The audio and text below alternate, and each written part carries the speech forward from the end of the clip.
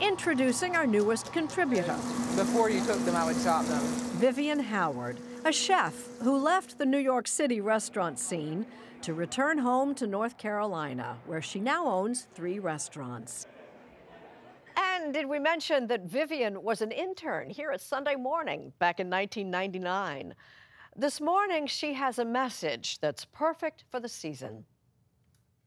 Every culture seems to have a broth with healing powers.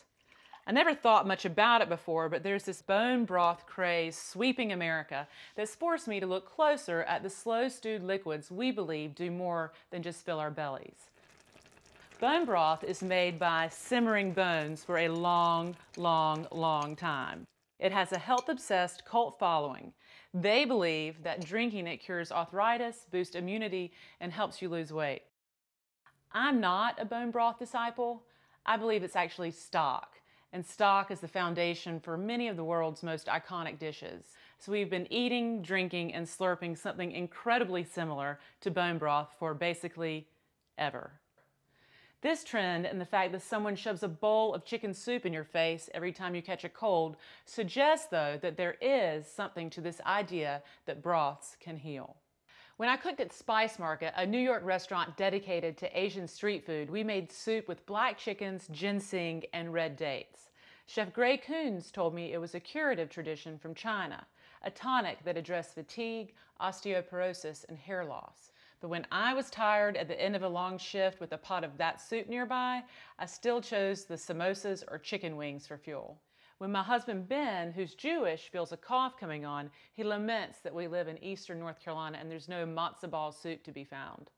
I guess I could make some, but I'm sure my matzo balls would be dense and disappointing. And although I've never had it, I've read Chef Tunde Wei's account of Nigerian pepper soup made with goat broth, negro peppers, and agbo, or herbs soaked in water. Nigerians believe the soup treats things like malaria, typhoid, and the measles. Needless to say, I hope I never have to stew a pot of that.